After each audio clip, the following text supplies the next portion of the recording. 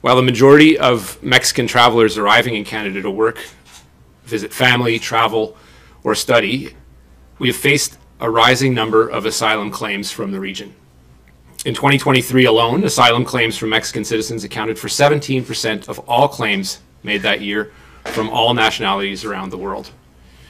Most asylum claims from Mexico are either rejected by the Immigration and Refugee Board of Canada or withdrawn or abandoned by the applicant, and so a change was needed.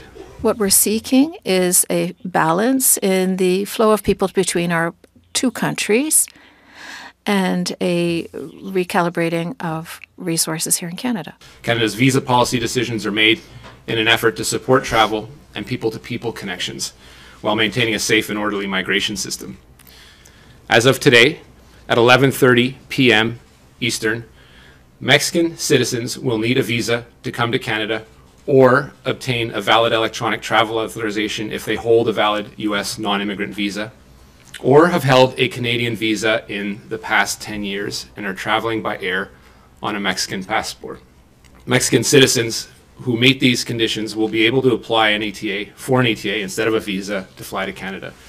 We're enhancing and strengthening the electronic travel authorization program while ensuring Mexican citizens can still enjoy coming to Canada to work, to visit, or study. With the high number of our Mexican clientele currently holding U.S. visas, those that do will continue to be able to fly to Canada without a visa. The majority of Mexican citizens then will still be able to travel using an ETA. These new requirements will allow Canadians to continue to receive Mexican business people and travelers. This also means that Mexican passport holders will have their existing ETAs canceled.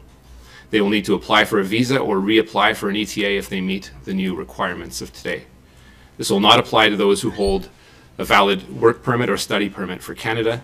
They'll be able to continue to travel with their existing ETAs until it expires, as long as they're traveling by air, of course. We will also be expanding the visa application centers in Mexico to better serve clients who may now require a visa to come to our country. And for more information, we have IRCC web pages in English, French, and in Spanish, of course. It is not something that has necessarily been a tightly guarded secret, but because we want to make sure that people don't game the system, it has to come into effect quite quickly. And so in normal circumstances, you could probably do a press conference like this 2 weeks before an announcement and the effective date.